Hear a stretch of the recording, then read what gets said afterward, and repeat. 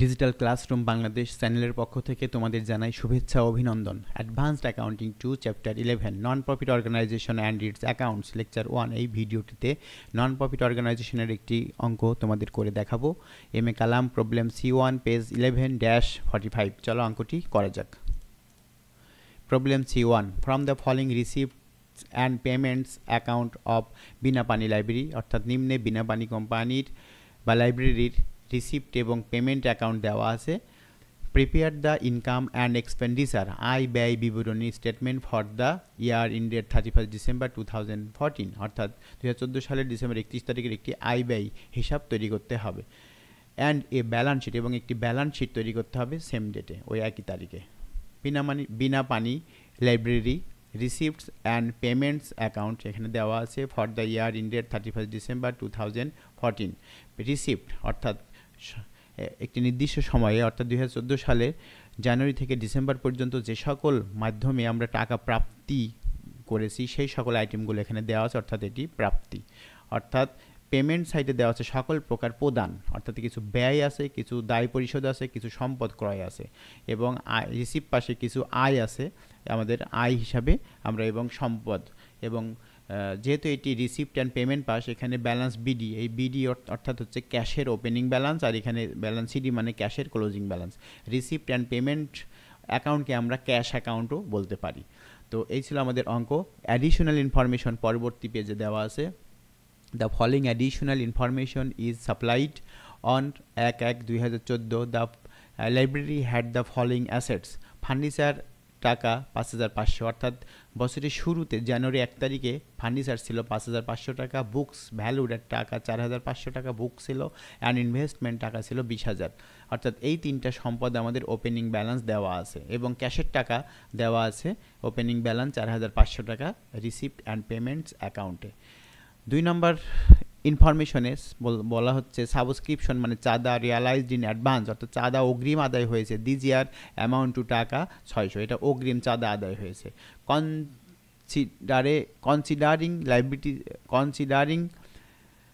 লাইবিলিটিজ on 31 December 2014 R for salary, অর্থাৎ বকেয়া, salary বকেয়া দেওয়া আছে 1200, এবং রেন্ট বকেয়া 750 টাকা দেওয়া আছে।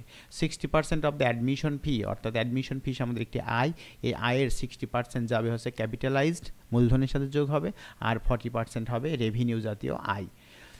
Furniture and library books are two B depreciation at 6% and 10% respectively, এবং ফার্নিচারের উপর অবচয় হবে 6%, এবং লাইব্রেরি বুকসের উপর অবচয় হবে 10%। এই ছিল আমাদের অঙ্কের ইনফরমেশন।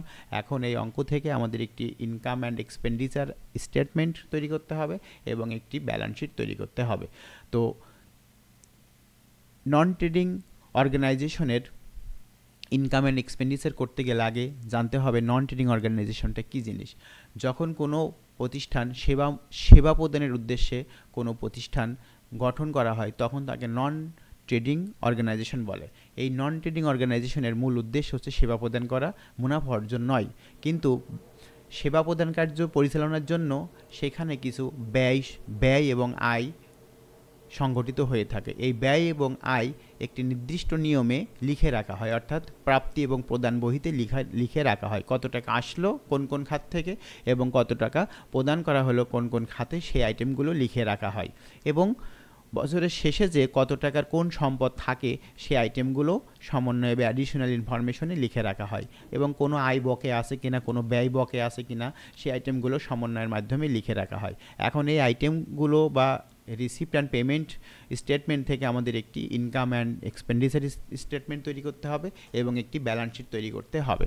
তো প্রথমেই অঙ্ক করতে গেলে আমাদের দেখতে হবে যে ওপেনিং ক্যাপিটাল আছে কিনা। ওপেনিং ক্যাপিটাল যদি না থাকে তাহলে ওপেনিং অ্যাসেট এবং ওপেনিং লাইবিলিটি বিয়োগ করে আমাদের ওপেনিং ক্যাপিটাল ফান্ড বের করতে হবে। এখানে আমরা দেখেছি এ নাম্বার সমন্বয়ে বলা আছে ওপেনিং অ্যাসেট আছে 3টা, আর রিসিপ্ট পেমেন্ট অ্যাকাউন্টে আমাদের ক্যাশ আছে 4,500, এবং এখানে পেমেন্ট সাইডে আউটস্ট্যান্ডিং এক্সপেন্স দেওয়া আছে 700 টাকা। এটি আমাদের গত বছরের আউটস্ট্যান্ডিং এক্সপেন্স, এই বছর এসে পরিশোধ করা হয়েছে, অর্থাৎ গত বছরের দায় ছিল কত 700 টাকা। তো আমরা এখানে ওপেনিং ক্যাপিটাল বের করতে গেলে ওপেনিং ব্যালেন্স শিটের মাধ্যমে আমরা এটা বের করতে পারি, অথবা opening asset minus opening liability, অর্থাৎ বিয়োগ করে অ্যাসেট থেকে দায়ী ওপেনিং অ্যাসেট থেকে ওপেনিং লাইবিলিটি বিয়োগ করে আমরা এটা বের করতে পারি। তো এখানে চলো দেখা যাক সলিউশন। ওপেনিং ক্যাপিটাল সমান opening assets minus opening liability. Opening assets ছিল cash at bank, furniture, books plus investment, R minus outstanding expense, এটা ছিল দায়। ওপেনিং ক্যাশ আছে রিসিপ্ট সাইডে, ব্যালেন্স বিডি 4500, এটি আমাদের ওপেনিং ক্যাশ, আমরা এখানে দিয়েছি ওপেনিং ক্যাশ 4500। তারপরে ফার্নিচার, আমরা ফার্নিচার সমন্বয়ে একে দেখেছি 5500, অর্থাৎ আমরা এখানে দিয়েছি 5500 টাকা। তারপরে বুকস এখানে ছিল 4500, আমরা এখানে 4500 দিয়েছি, প্লাস ইনভেস্টমেন্ট ছিল ইনভেস্টমেন্ট 20000, এখানে 20000 আমরা দিয়েছি, মাইনাস আউটস্ট্যান্ডিং এক্সপেন্স আমরা গত বছরেরটা এই বছরে এসে পরিশোধ করেছি কত 700 টাকা, এটাই ছিল আমাদের দায়। এটা ছাড়া আর আমাদের কোনো লাইবিলিটি নেই, অর্থাৎ এখানে মাইনাস আউটস্ট্যান্ডিং এক্সপেন্স 700, এটি যোগ বিয়োগ করলে হয় 33800। এই ছিল আমাদের ওপেনিং ক্যাপিটাল। এই ওপেনিং ক্যাপিটাল ব্যালেন্স শিট তৈরি করতে গেলে আমাদের কাজে লাগবে, অর্থাৎ এটি দায় পাশে দেখাতে হবে। এখন আমরা দেখব কিভাবে ইনকাম অ্যান্ড এক্সপেন্ডিচার স্টেটমেন্ট তৈরি করতে হয়। তো ইনকাম অ্যান্ড এক্সপেন্ডিচার, আমরা জানি এক্সপেন্ডিচার অর্থাৎ খরচ এবং ইনকাম অর্থাৎ আয়, অর্থাৎ এক পাশে আমরা এখানে আমরা ইনকাম অ্যান্ড এক্সপেন্ডিচার স্টেটমেন্টের একটি ছক এনেছি। বিনা পানি library income and expenditure statement for the year in date 31 December 2014, এইটা হচ্ছে এক্সপেন্ডিচারের পক্ষ, আর এই হচ্ছে ইনকাম এর পক্ষ, অর্থাৎ এক্সপেন্ডিচার অর্থাৎ ব্যয়, ইনকাম অর্থাৎ আয়। অর্থাৎ এক্সপেন্ডিচারে এই অঙ্কের যেখানে যেখানে ব্যয় আছে সেই ব্যয়গুলো আমরা ইনকাম অ্যান্ড এক্সপেন্ডিচার স্টেটমেন্টের এক্সপেন্ডিচারের সাইডে আমরা এটা বসাবো, এবং অঙ্কের রিসিপ্ট অ্যান্ড পেমেন্ট এবং আদার ইনফরমেশনের মধ্যে যেখানে আয় আছে সেই আইটেমগুলো আমরা ইনকাম অ্যান্ড এক্সপেন্ডিচার স্টেটমেন্টের ইনকাম সাইডে বসাবো। তো আমরা এখন দেখব যে ব্যয়গুলো আগে আমরা বসাই, অর্থাৎ পেমেন্ট সাইডে আমরা ব্যয়গুলো পাবো। স্যালারিজ দেওয়া আছে 6800, আমরা এখানে দিয়েছি স্যালারি 6800, যোগ সমন্বয় ডিউ এর কথা বলা আছে 1200 টাকা, আমরা এখানে যোগ করেছি 1200 টাকা, অর্থাৎ মোট 8000 টাকা। রেন্ট অঙ্কে দেওয়া ছিল 8250 টাকা, আমরা এখানে দিয়েছি 8250, যোগ ডিউ সমন্বয় ডিউ দেওয়া ছিল 750 টাকা, অর্থাৎ আমরা ডিউ দিয়েছি 750 টাকা, এই মোট 9000 টাকা। তারপরে পেমেন্ট সাইডে ছিল পোস্ট ইনভেস্টমেন্ট, এই ইনভেস্টমেন্ট এটা একটি সম্পদ, এই সম্পদটি যাবে হচ্ছে ব্যালেন্স শিটে।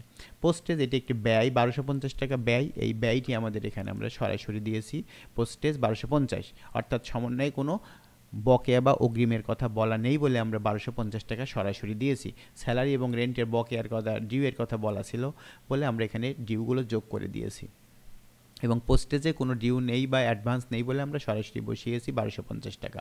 তারপরে আমাদের ছিল ইলেকট্রিক বিল 730 টাকা, এটি একটি ব্যয়, আমরা এই ব্যয়টি এখানে বসিয়েছি ইলেকট্রিক বিল 730 টাকা।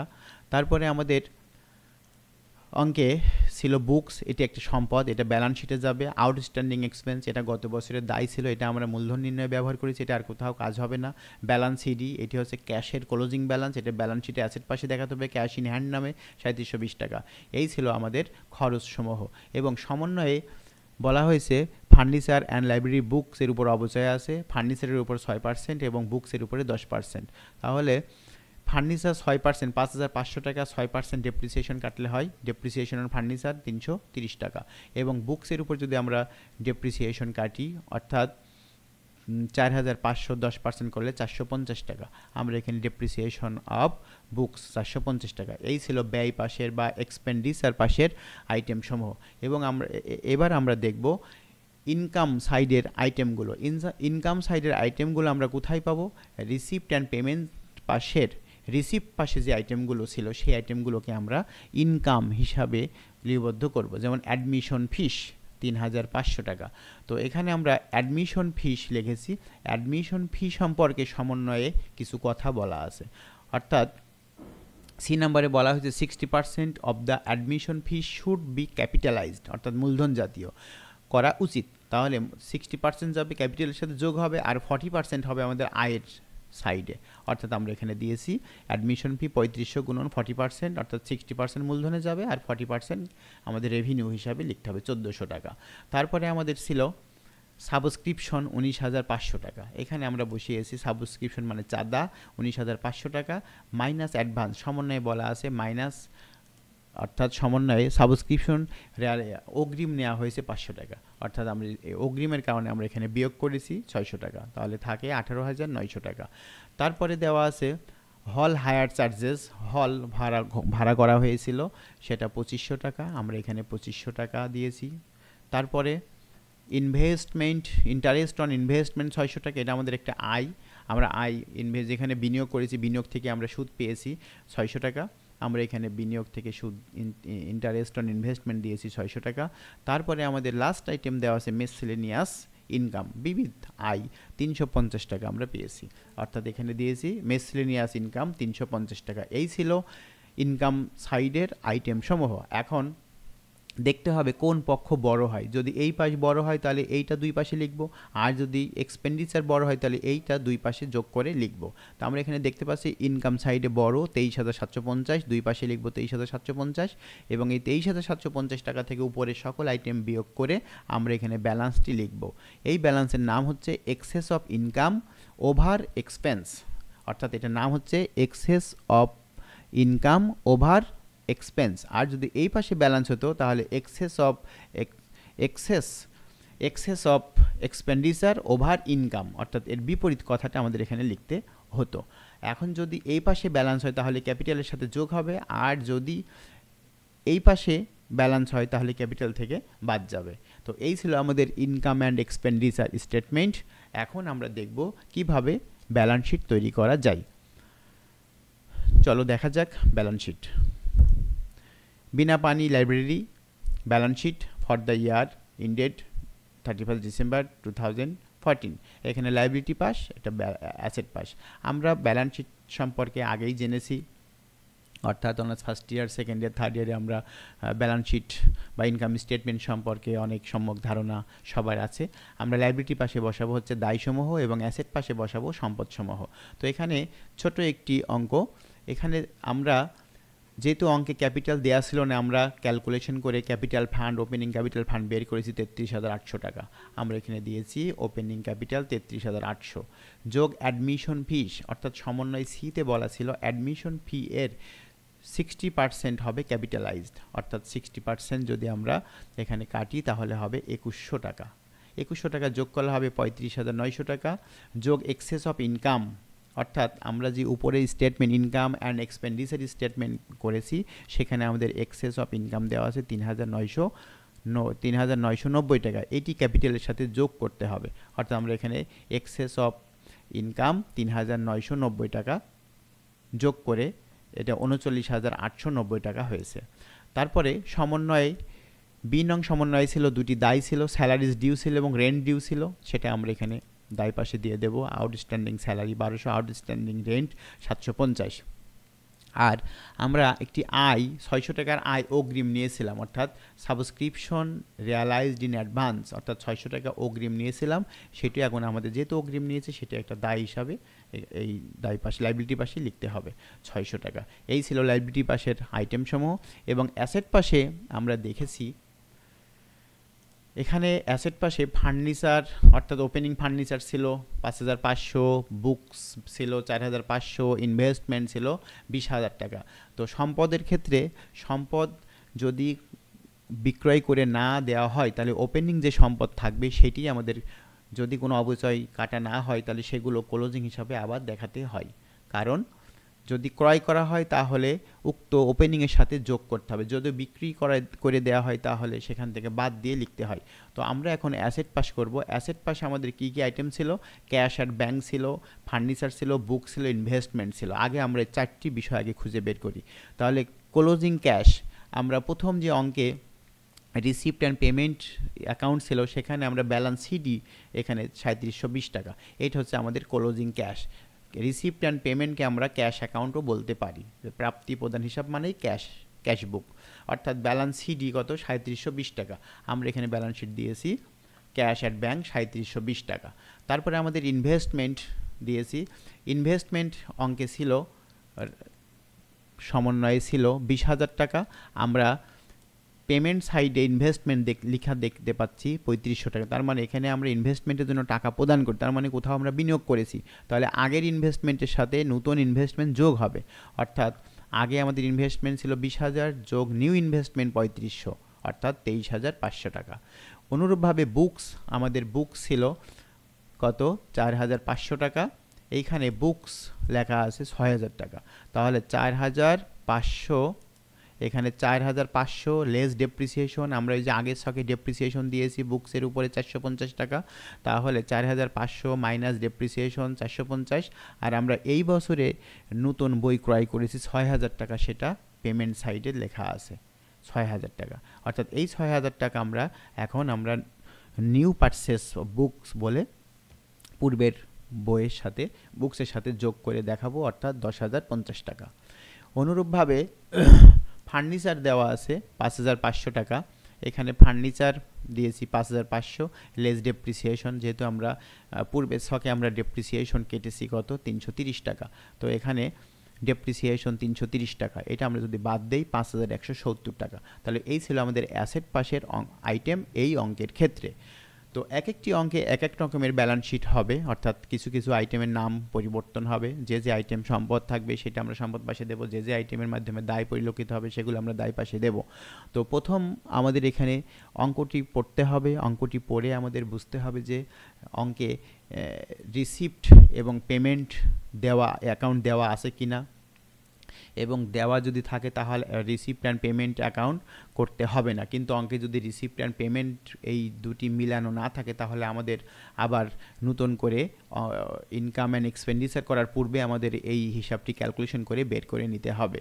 অর্থাৎ যদি এটা মিলানো থাকে, অর্থাৎ দুই পাশ যদি এরকম মিলানো থাকে, তাহলে আমাদের এই রিসিপ্ট অ্যান্ড পেমেন্ট পাশের অংশ করতে হবে না।